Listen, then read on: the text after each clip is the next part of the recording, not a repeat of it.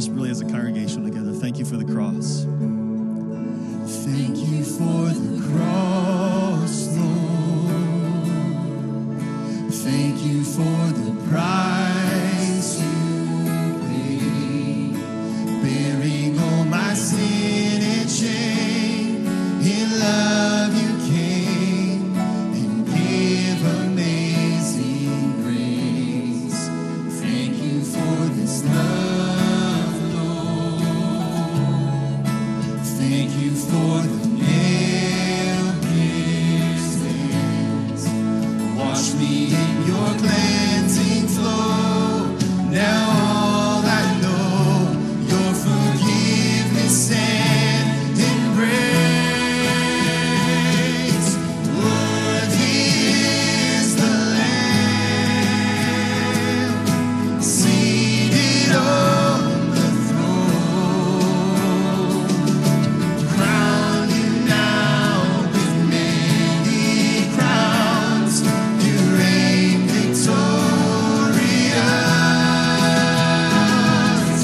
high and lifted up. Jesus, Son of God, the dawning of heaven crucified.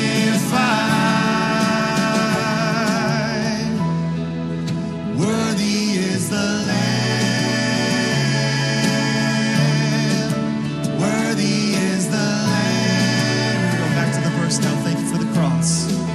Thank you for the cross, Lord. Thank you for the price you paid, bearing all my sin and shame. In love you came and gave amazing grace. Thank you for this love, Lord. Thank you for the nail-pierced hands. Wash me in your cleansing flow. Now all I know, your forgiveness and embrace. Worthy is the Lamb, seated on the throne. Crown you now with many crowns. You reign victorious, high and lifted up. Jesus, Son of God, the dawning of heaven crucified.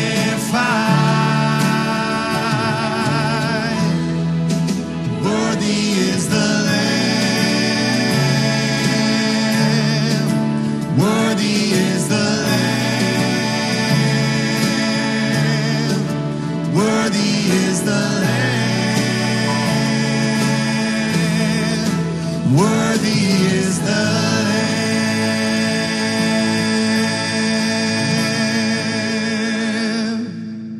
Amen. Great singing.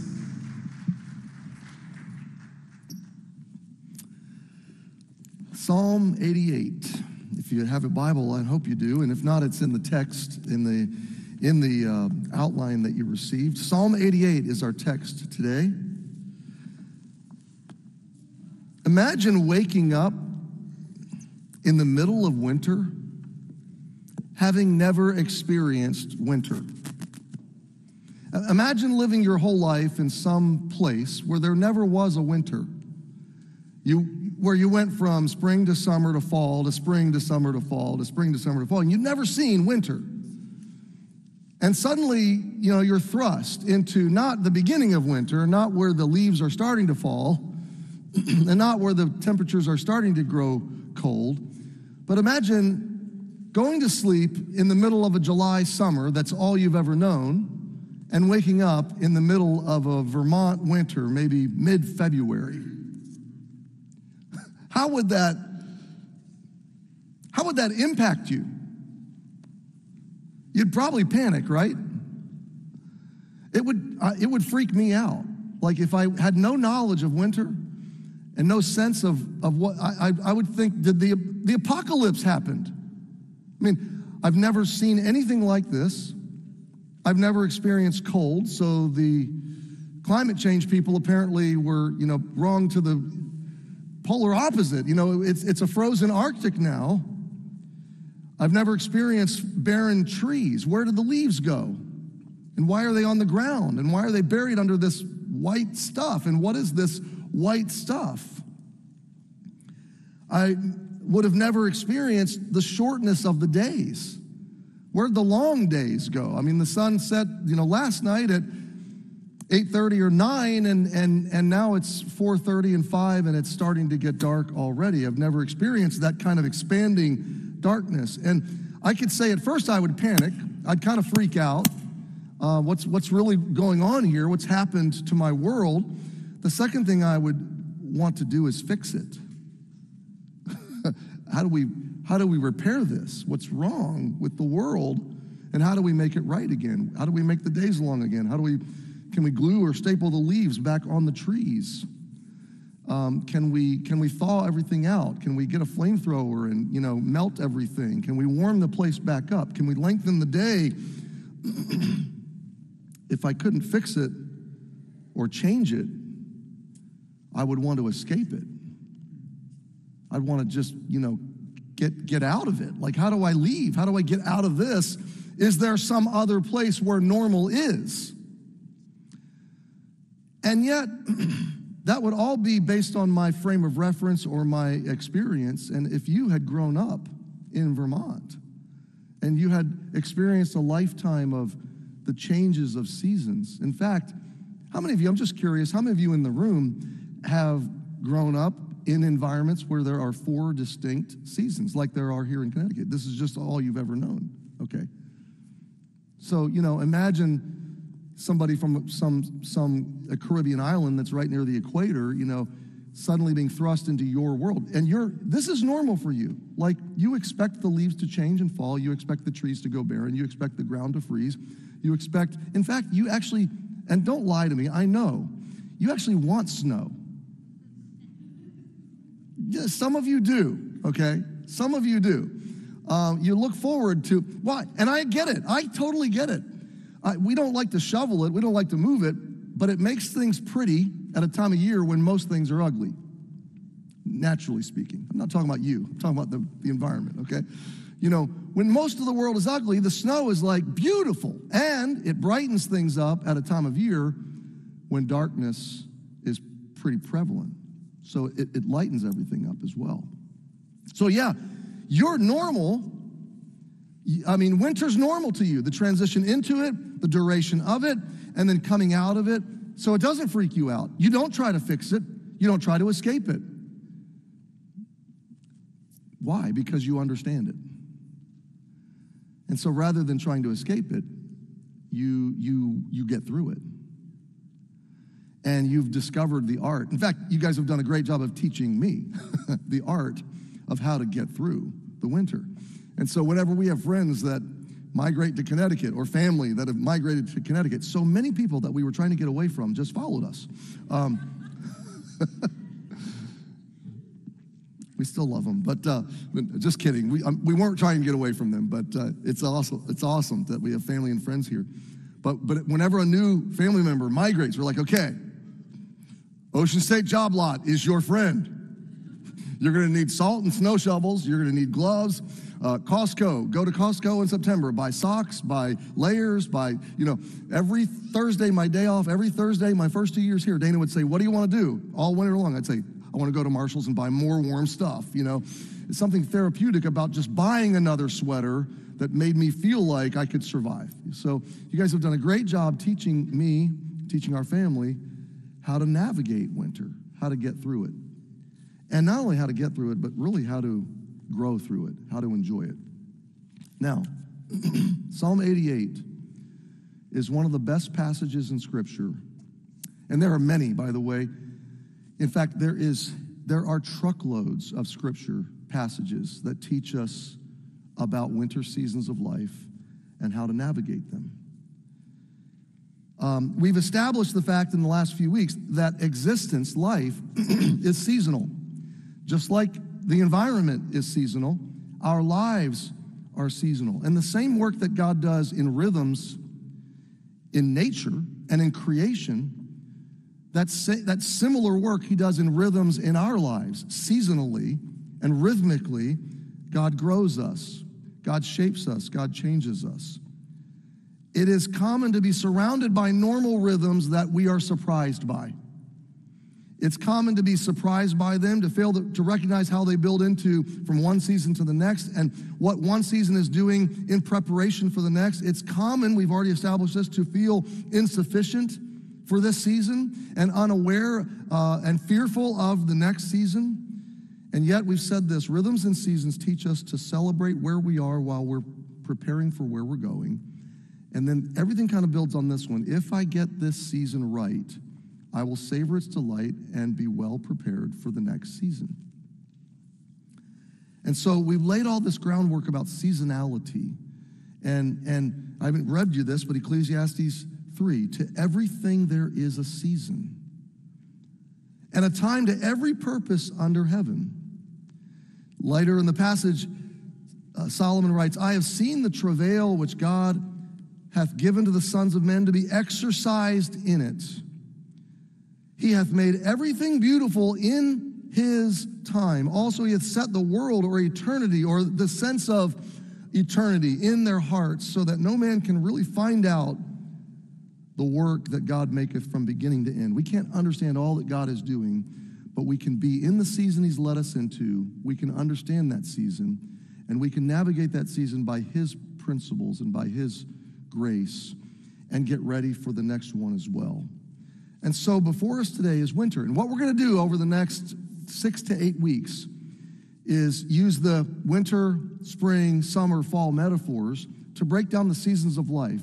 And we're not talking about life stage or age brackets. Just eradicate that from your mind. I understand there's kind of this normal sense of, you know, if you talk about the winter time of life, you think you're talking about your senior years. That's fine, that's good and fine, but that's not how I'm using this term. Because just like winters, if you've grown up with them, have come and gone your whole life, so they will come and go spiritually and emotionally and relationally. They will come and go throughout your whole life. And if you haven't experienced one, it may just shock you. You may have this expectation that winter only happens to the faithless or the fearful or the flawed, the people that just missed something, they didn't get it right. But in fact, no, winter is predictable, it's normal, it happens to everybody. It is a season that comes and goes, and we should be expecting. We should be preparing, and we shouldn't be knocked completely into a tailspin. We shouldn't be knocked off course when winter arrives. We don't need to freak out. We don't need to totally lose our bearings. We need to navigate through it and let winter do its work. And so today today's mostly diagnostic. We're going to talk about the woes of winter. I want to try to give you an awareness of what is normal, that so many people who are on the journey of following Jesus don't think is normal. So when winter happens, it really knocks, it kicks them in the gut and it sucks the life out of their faith and sucks the hope out of their walk with the Lord. And if they're not careful, they get disillusioned or disappointed with God as though this didn't work. It would be very much like you waking up tomorrow morning and going, well, spring, summer, and fall sure didn't work because here it is again. In reality, we're right where we're supposed to be. It's January, and the seasons are happening and behaving normally for those who are aware of them. Author Mark Buchanan describes winter in life this way. And I want you to let the Spirit of God help you diagnose where you may be right now. And if you're not there, thank the Lord, praise the Lord, but it's coming, okay? And I don't know how it will show up. It's an external and an internal experience, but I want you to hear the diagnostic. Winter is bleak and cold and dark and fruitless. meteorological winter he's talking about. It's a time of forced inactivity, unwelcome brooding, more night than day. Most things are dead or appear so. It never seems to end. The assumption many of us labor beneath is this. When we think about winter and life, or winter and our hearts and our walk with God, the assumption many of us labor beneath is this: God can't be in winter. God, if I experience a winter spiritually, then God has abandoned me. Or maybe I have wandered from him. This bleakness, this fruitlessness can't be blessed by God. And this is where we go with this, and this is what I pray you will be set free from. This false accusation from Satan that goes like this, and it's in first person. If I loved God, or if God loved me, I wouldn't be here. If I was a better Christian, if I had just done, God's upset at me. He knows how I failed. He knows what I did, and this is just my punishment. This is how our minds, this is where our hearts go when winter comes into our lives. It's theologically completely wrong. It's biblically completely wrong. It's the wrong way to think. But Satan is the accuser, and he accuses you, and he accuses God, and he accuses God to you. And he wants to make you think you've done something wrong, or God has abandoned you, or God has stepped back into the shadows and taken his hand of blessing off of you. Because if you were right, and he was right, and he was good, and you had done the right thing, then this wouldn't be happening. But nothing could be farther from the truth. Winter's normal, winter's to be expected, and winter has its woes. Now, winter also has its work and its wonder. But we're not going to get to the work and wonder this week. That's for next week. Today we're just going to break down how do we know we're in winter and what is going on in winter. Now, let me draw your attention to Psalm 88, and I want you to see the title of the psalm. In your Bible it says, a song or psalm for the sons of Korah. Now, we've studied that before. These were the descendants of the people that rebelled against Moses, which is kind of a great story in and of itself, because the people that rebelled against Moses back in the early history of Israel were swallowed up, but not their kids. God spared their children, and their children grew up and became generationally, over a long span of time, the worship leaders in the temple worship. So they became the worship team. They became the school of musicians. And so whenever you come to a song that says it was written by the sons of Korah or for the sons of Korah, that's out of like the music school of Jerusalem that were led by these descendants of Korah. Well, this psalm was written by one of those sons of Korah, and you'll see his name at the end of the title there, Heman the Ezrahite. Now, I don't have time to give you a long biography of Heman. We don't know a lot about him, but we know this, that Heman was a blessed man. He was a talented man. He's mentioned multiple times throughout Scripture. And generally, here's what you first need to know about the sons of Korah and about Heman. And generally, the psalms they write are celebratory. I mean, they knew God on the mountaintops. They knew God on the great days. They knew God in the spring and summer seasons where everything was good and God was good, and they were sensing him and experiencing him and walking with him. And a lot of their psalms are high and wonderful and encouraging and uplifting, celebratory. But not this one. In this psalm, Heman doesn't know where God went. And this is not an easy psalm to read. This is a brutal psalm. In this psalm, Heman is literally like yelling at God. He's screaming and crying, and he's bitter, and he's despondent, and even accusatory. Winter has descended into Heman's life. One scholar calls this psalm an embarrassment to conventional faith. A lot of believers would read this psalm and go, what is this even doing in the Bible? It just is so far off the map of our expectation of, if I believe in Jesus and if I follow God, it's going to be a long walk through spring and summer, and everything will be good.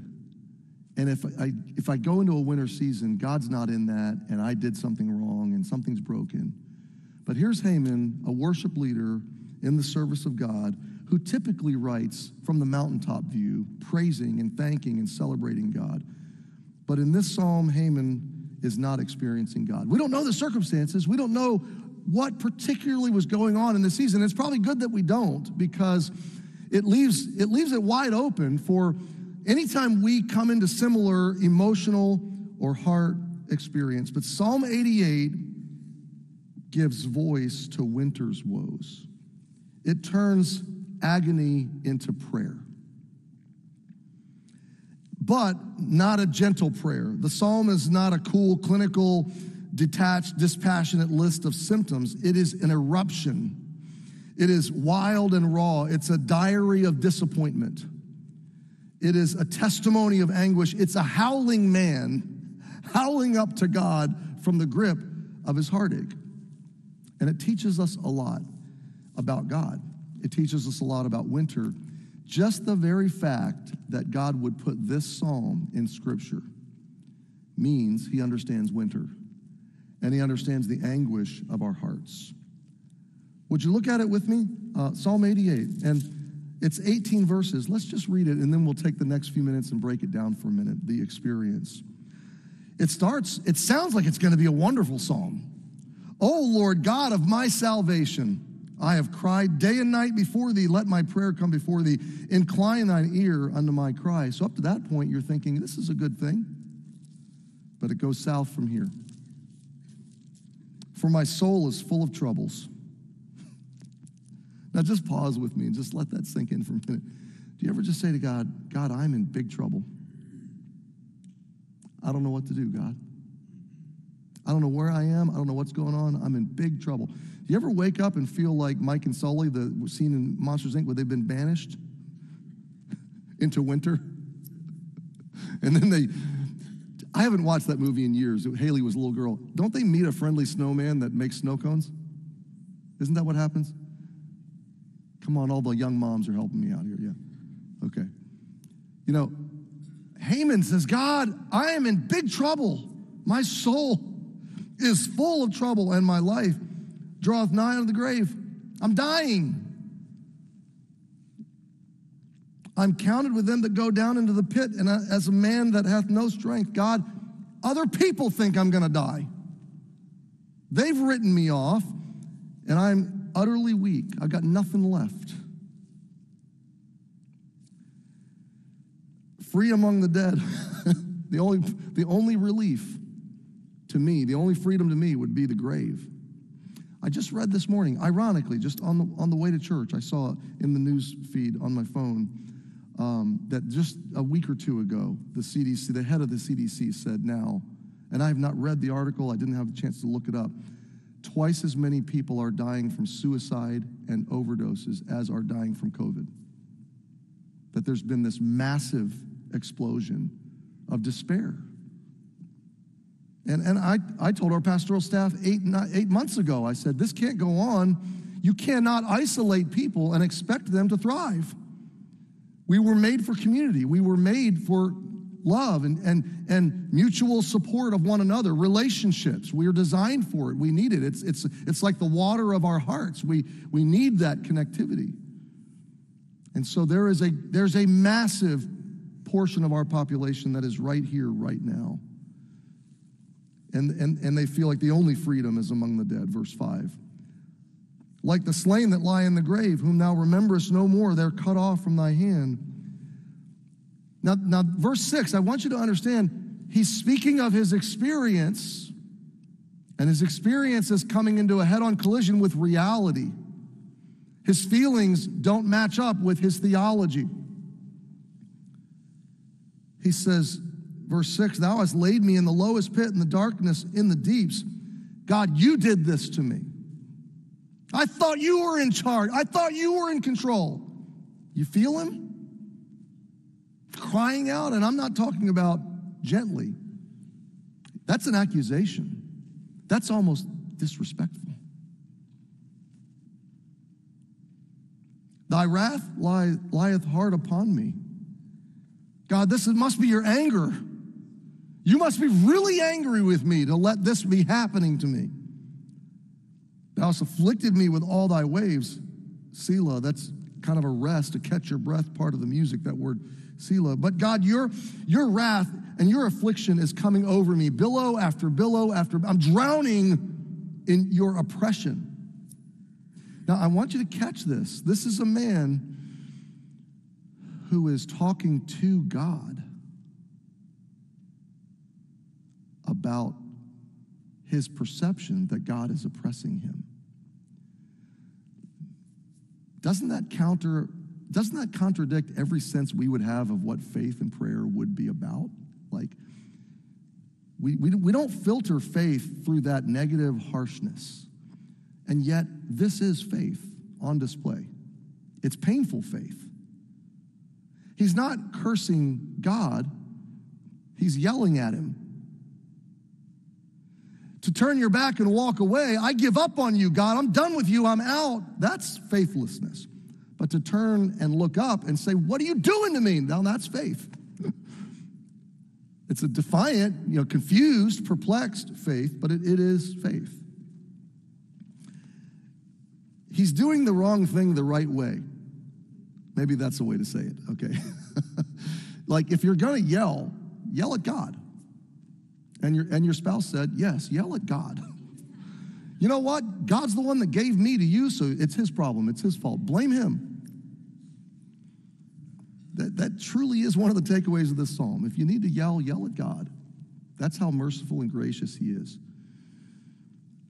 Because only God can rewrite your emotions. Only God can right the perspective that brought you yelling and screaming into his presence.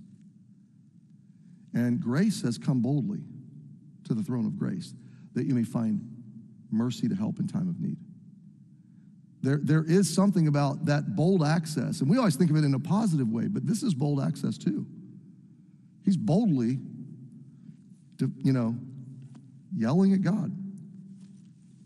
Where'd I leave off? Verse 8, thou hast put mine acquaintance far from me, and thou hast made me an abomination. I don't even have any friends. You've taken all my friends away. They don't want to have anything to do with me. I'm an abomination. The end of verse 8, I am shut up. I cannot come forth. I got nothing left. My heart is so closed, it'll never open again. Verse 9, my eye mourneth by reason of affliction. I can't stop crying. Lord, I have called daily upon thee. I have stretched out my hands unto thee. We'll come back to that. Every day, I'm God. Wilt thou show wonders to the dead? Shall the dead arise and praise thee, Selah? Shall thy loving kindness be declared in the grave, or thy faithfulness in destruction? It's kind of rhetorical. He's saying, God, if you kill me, can I praise you? What's the purpose here, God? What's the end game? I thought I was designed to give you glory. Am I going to glorify you by you killing me and burying me? And Old Testament saints had a very different view of afterlife than we do. We have the whole narrative. There was a lot more question to them, and a lot more uncertainty about what was after the grave. There's hints that they could have understood it, but certainly not as we do. They never heard Jesus say, I'm going to prepare a place for you. They never heard the Apostle Paul write that we are waiting for the return of Jesus and where we be brought into his kingdom and glory. So we've got a three-dimensional, full-color view, high-definition view of our future where they didn't so much. And so he's really desperate. Verse 12, shall thy wonders be known in the dark, and thy righteousness in the land of forgetfulness. Verse 13, but look at the relentless faith here. But unto thee have I cried, O Lord, and in the morning shall my prayer prevent. We use that word differently today. It's my prayer will meet you. My prayer will be right there in the morning. Count on it, God. Think about this man now. God, you've oppressed me. God, you've disrupted me. God, I'm nearly dead. But if I wake up tomorrow, my prayer's going up. I'm not giving up. you're going to find my prayer in the morning. Look at verse 14. Lord, why castest thou off my soul? Why hidest thou thy face from me? You see, he believes in God, but he's not experiencing him. He knows God is there, but he's not feeling him. He doesn't have a sense that he's hearing and responding to him. That's where I say his theology is coming into a head-on collision with his real-life experience. This is winter. This is really common if you're going to follow God. This experience is a part of the journey, a recurring part of the journey. Verse 15, I am afflicted and ready to die from my youth. I want you to catch this. At this point, what he's saying is, my life has been miserable since I was born. Like every day. His present reality is so pervasive, he can't remember when it was any better. That's how deep and dark this season was for this man. Now, surely his life wasn't winter all the way from his childhood, okay? But that's his sense of it. That's his feeling of it, is there's never been anything any better than this darkness for me.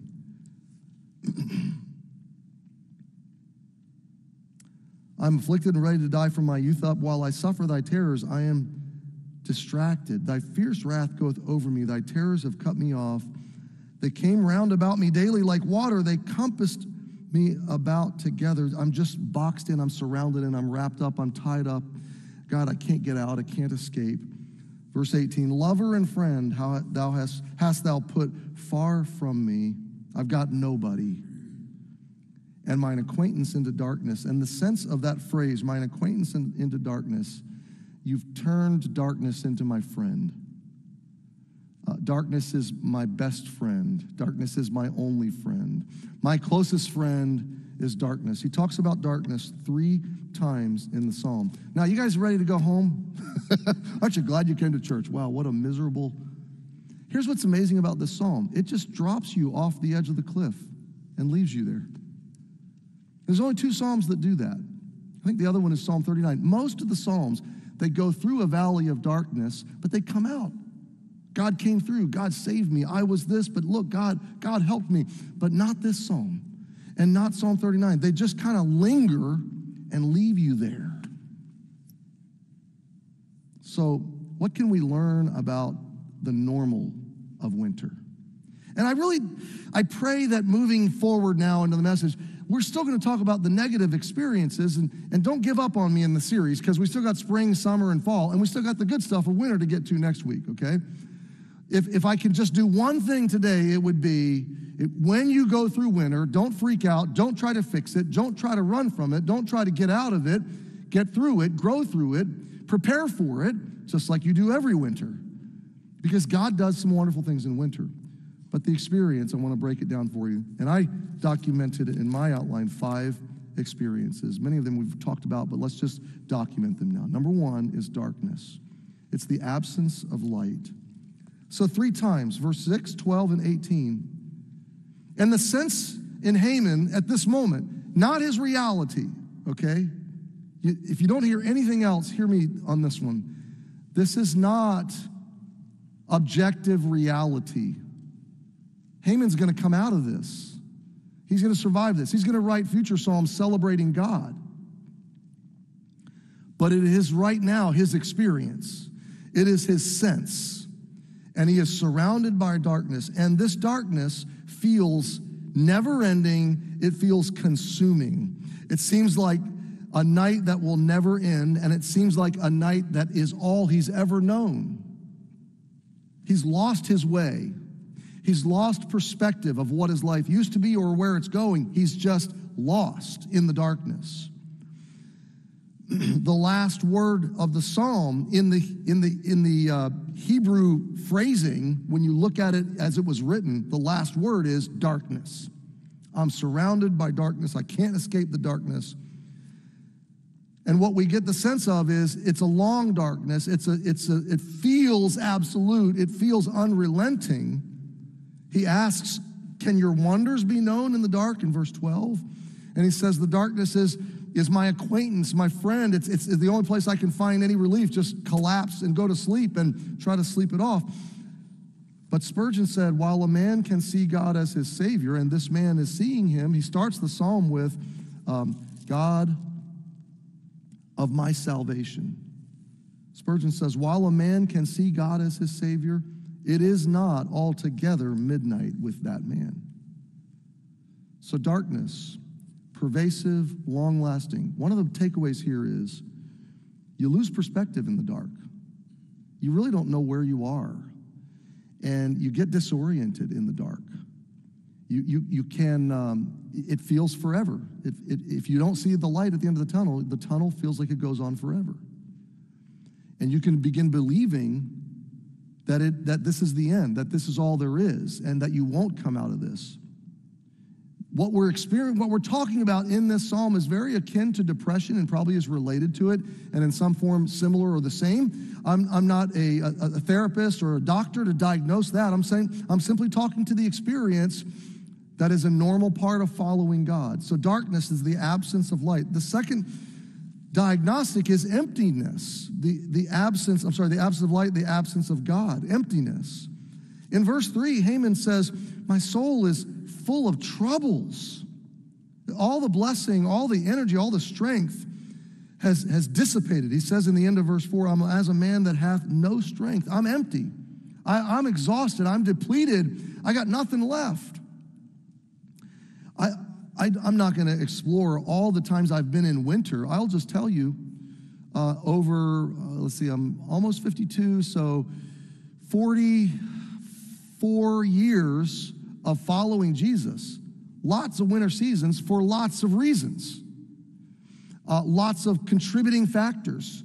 By the way, this experience is both internal and external, and so is the darkness experience and the emptiness experience. There can be an external darkness that the circumstances have created, but there can be this internal sense of where is God and where am I, and this internal sense of is God still engaged with my life? I can't tell you the number of times that you hit empty. I've hit empty just in my own heart or emotions or spirit, and I'm not sure I can untangle all that, accurately, but you just hit bottom where you don't want to live for the Lord. You don't want to pray or read the Bible. You don't want to go to church. You don't even want to be around people, which we'll see that in a minute. You don't have anything to give. You don't have anything to bring to those environments. You're empty, and that's how Haman feels right now. So there's the emptiness. Winter hides God. It severs what I know about him from what I'm experiencing of him. My faith and my reality come into conflict. And what once, this is important about the emptiness, what once energized me and brought delight doesn't anymore. It's like that place in Ecclesiastes where he says, remember now thy Creator in the days of thy youth, before the days come when you have no pleasure in them. There's seasons where what once gave me pleasure doesn't anymore. I don't find the same joy or the same energy or the same motivation where I found it before. Now, these are not permanent things. If you're not hearing anything else, remember, season. There's a rhythm to this. I wish I could do next week's message right now. The psalmist believes in God, but he's lost any sense of him. He's lost any experience of him. He talks about the God of salvation, but his experience is that God is rejecting him, or that God is at best indifferent to him. So, you talk to me. Has God become indifferent to this man? Yes or no? Absolutely not, 1,000%. Has he lost his salvation? Yes or no? No. Has God gone anywhere? Yes or no? No. But he's in the dark. And so he can't see it. He's lost the sense of it. Okay. Third thing that we diagnose from this psalm is loneliness, the absence of friends. And by the way, sometimes we're tempted to accentuate this or to exacerbate this. Why? Because we take our feelings of darkness and emptiness, and we recluse, and we withdraw from those we need to be around and draw from. We withdraw from them, and we are tempted to nurse our sadness with aloneness. I just want to be by myself. Just leave me alone, which is it's a spiral down is what it is. It starts a cycle that is a self-fulfilling prophecy. It's only going to make my situation worse. But the psalmist says in verse 8, you've put all of my acquaintance far from me. God, I used to have friends. I used to have close relationships, and I don't have any right now. I'm alone. They don't want anything to do with me. I'm an abomination to them. The last verse, lover and friend hast thou put, I've lost those that loved me. I don't have a spouse. I don't have anybody. I'm totally alone. Author Mark Buchanan writes, this is the shape of the soul in winter. It feels friendless. It feels this way even maybe most in a crowd. Have you ever come to church and felt alone? Don't raise your hand. I imagine most of us have felt that. Have you ever gone to a family gathering or a group thing or gone to where there's lots of people, but you still feel alone? Welcome to winter. That's a very real winter experience. The number 4 thing that I diagnosed from this psalm in the experience of winter is lifelessness. And what I mean by this is the absence of vitality. Look at verse 8. I am shut up and I cannot come forth. Mine eye mourneth by reason of affliction. Lord, I've called daily upon thee. I've stretched out my hands unto thee. That phrase, I'm shut up, I can't come forth, is my heart is so closed, I can't get it to open back up. I can't find any strength or anything to bring to the table. He says again, verses 3 and 4, we already talked about it, I'm nearly a dead man. And this is what winter can feel like. It can feel like a living death. Think about the view as we walk out of this building this morning. The trees, do they look alive or dead? They look dead, don't they? Are they? And that's where the deception of winter can eat us alive. We think our faith is dead. We think God has turned his back. We think we've done something wrong. We think our faith has failed us somehow, or God didn't come through, or maybe, just maybe he doesn't even exist. Maybe this was all just a big delusion and he isn't even there. This is what goes on in our minds. In reality, those trees are not dead. They're very much alive. They look dead. The experience is, for us, they're dead. How can they survive? They're designed to survive it. In fact, don't we know, and this is just a little prelude for next week, don't we know that pretty much everything that's going to happen to those trees in spring and summer and fall is beginning right now? Yes or no? Oh, yeah. That snowfall, that frozen ground, these cold, stormy days, these short days, those trees, something is happening in them that we can't see. But in a few months, we're going to see it. In vibrant spring, explosive color, it's going to come back to life. And then, a couple more months, we're going to see it, we're going to taste it. We're going to be picking it and eating it and baking pies with it. I have the ministry of taste testing.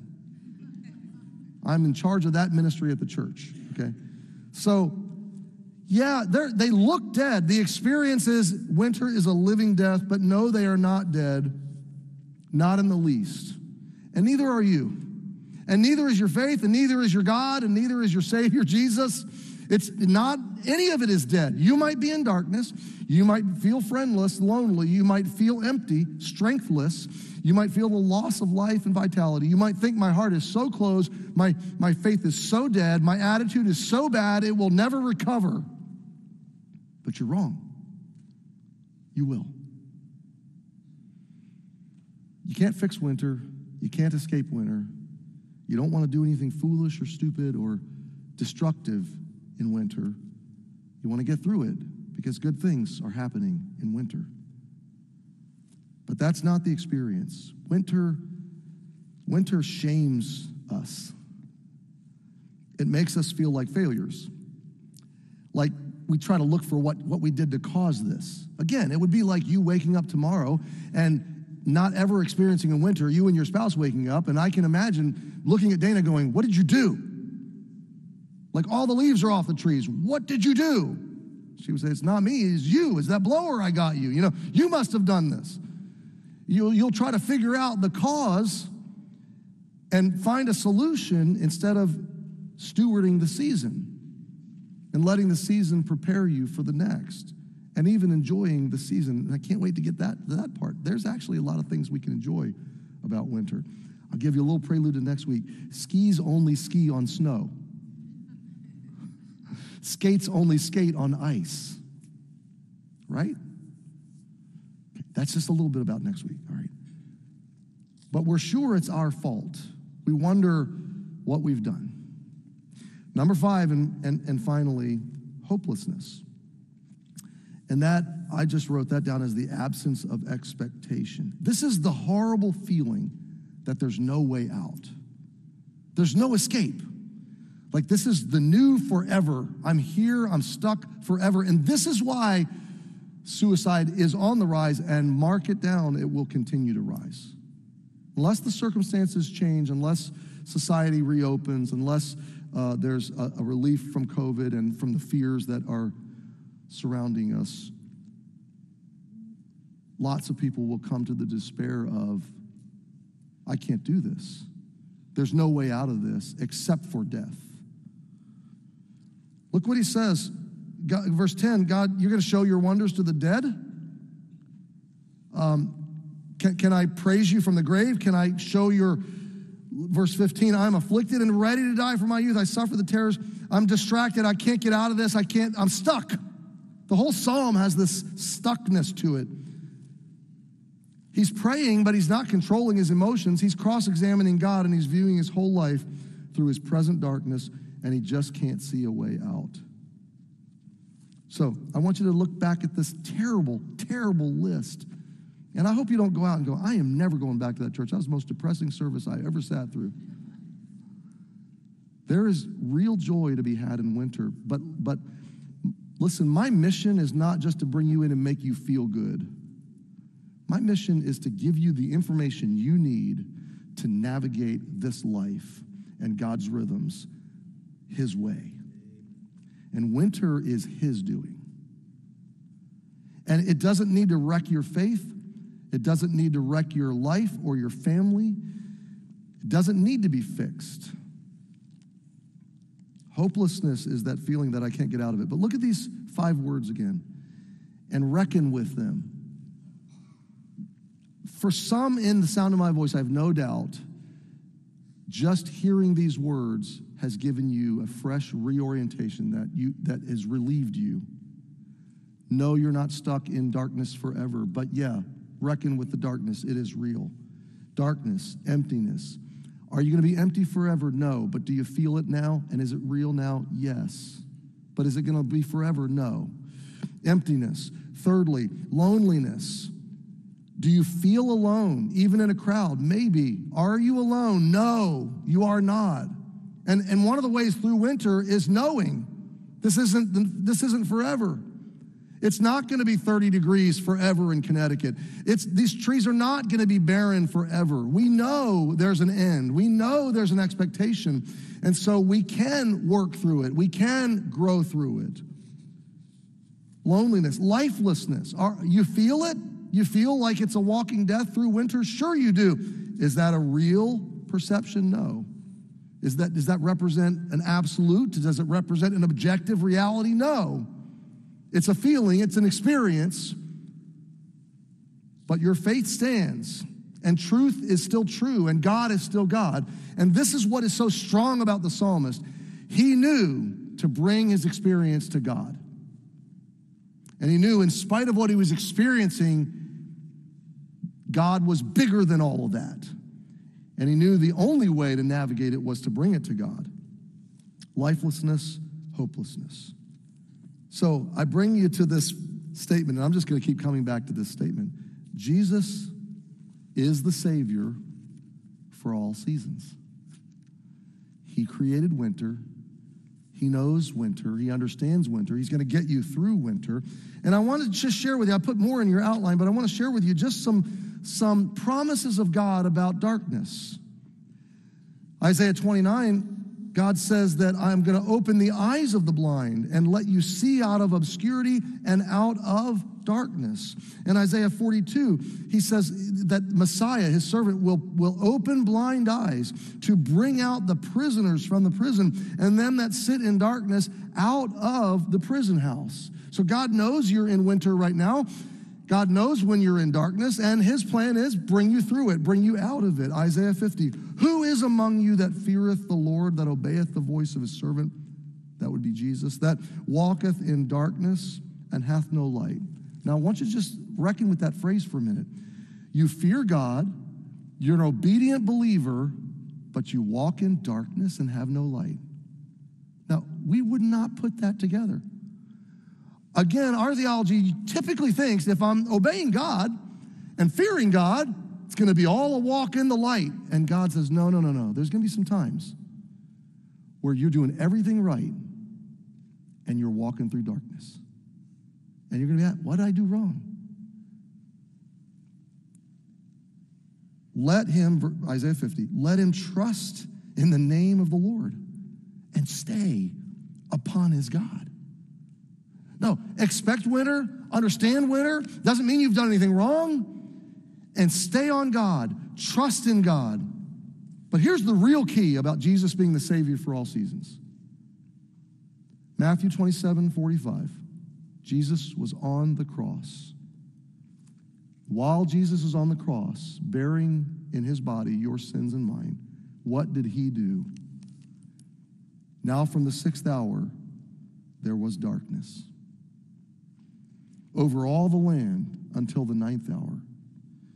Haman, Psalm 88, had temporary darkness, superficial darkness, but Jesus went into real darkness. Your winter, temporary darkness, superficial darkness, mostly emotional, psychological, walking through the dark. It's totally disorienting. It's totally consuming. It feels comprehensive, but Jesus went into real darkness, real wrath, faced utter rejection. Why? For you and for me. He took ultimate darkness so that your darkness and my darkness would just only be temporary, so that it would only be seasonal. I love what Tim Keller says about this. He says, if Jesus didn't abandon you in his own darkness, why would he abandon you in yours? He entered this darkness for you. There's no darkness through which he hasn't gone for you.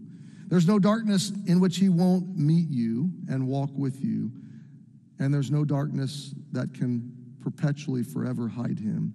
There's no darkness that he won't in time lead you out of. He, not darkness, he is your closest friend.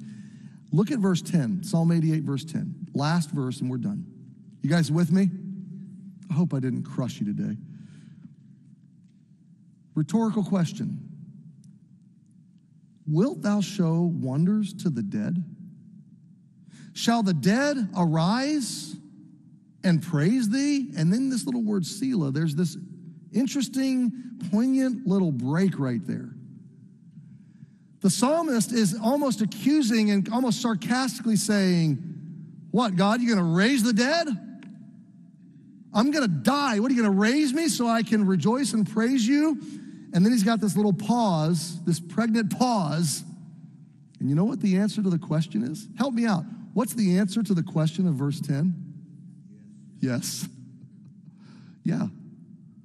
I'm going to raise the dead. And I'm going to take you from death to life. So yeah, God says, I will bring you out of darkness. I will raise you from death. It happens first at salvation, the moment you trust what Jesus did for you. But then it happens really every time you go through a winter. You can expect winter. But you're all great at winter okay? You're all really great at winter. Take everything you know about Connecticut winter, grab it by a leash, and drag it into your spiritual life and apply it all spiritually. You don't fix it. You don't get out of it. You didn't do anything to create it. It just is. Next week, we're going to find out why it is. What's the work that we have to do in winter that God does, and what are the wonders? So bear with me, okay? If today was oppressive, next week will be relief, okay? Let's pray. Have our heads bowed, would you? Father, thank you for this time. Thank you for this raw, honest psalm. I pray that your Spirit has spoken more clearly than I ever could have. With our heads bowed and eyes closed, if you're a believer, I think the response today, if you're not in winter, the response today would be, God, let this be preparatory. Let this be preemptive. Let this be my graduate class for when winter arrives. But if you are in winter, I hope today has been a pressure release valve. I hope today has let off that sense of absolute despair or hopelessness, or bad theology. What did I do wrong? Where did I go wrong? Why is God letting me down? You take a minute to respond to God. And if you are not a believer, if you don't know that you've trusted Jesus as your personal Savior, He died for you, and He's ready and willing to come into your life right now. How do you make that happen? By faith. It's called repentance. You believe and you receive. And in prayer, sincerely from your heart, you can call on the name of the Lord, and He says, you will be saved. You shall be saved. And so wherever you are, friend, if you don't know Jesus as your Savior, would you invite Him into your life right now? Something like this: Jesus, I admit that I am sinful and guilty and flawed. I fall far short of your righteous, perfect demands. And I believe that you came into darkness for me, and you died on the cross for me and rose again for me. And I want that death, that atoning sacrifice, to be applied to my account, to my failures. So Jesus, come into my life and be my Savior. I'm trusting you as my personal Savior. Now, friend, if that's your prayer this morning, we have a gift bag in the back for you that has a Bible and a book. It's our gift to you. And if you're online, we will mail this to you. We simply need to know about your decision. So if you're online, email me, pastor@ebcnewington.com. Just say, Pastor Kerry, I prayed with you and I meant it. And we'll be happy to reconnect with you and send you this. If you're in the room and this is your decision today, please get this book and this Bible and take it as our congratulations on this important decision. And my friends that are in winter, you're going to get through winter. Stay on the Lord. Trust Him. He's going to lead you through the dark. God, bless the rest of our services today. Thank you for your word. In Jesus' name we pray. Amen.